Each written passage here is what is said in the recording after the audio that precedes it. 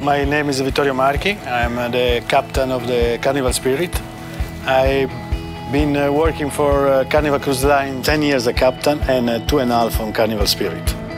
I'm coming from a place called Camogli. It's a seaside village in the north coast of Italy, in the Italian Riviera. In the city, there is one of the oldest nautical schools in Italy.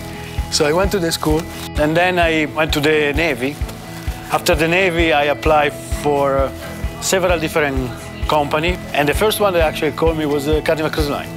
That was August 1988, so 30 years ago exactly.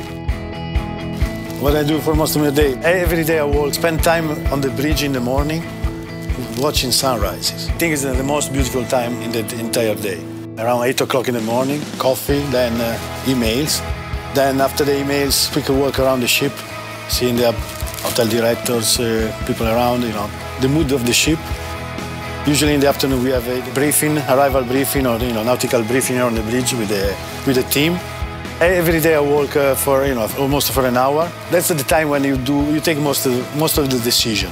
If I have to take a decision, a good hour of walk will help. 99% of the first question that have been asked by guests: who's driving the ship? Why you don't driving the ship? Which usually say, I don't know. I'm joking, but Some they want to just thank me for the crew because the good job that the crew does, The guests are very pleased. Technology made our job much easier. That's what everybody says, that the computers and stuff, we can immediately know if we have something that is not going as it's supposed to be.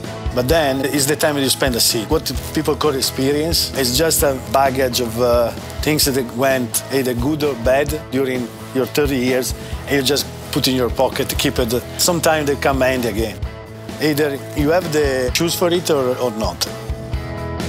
The day that you are promoted from staff captain to captain, at that moment you realize, now it's up to me.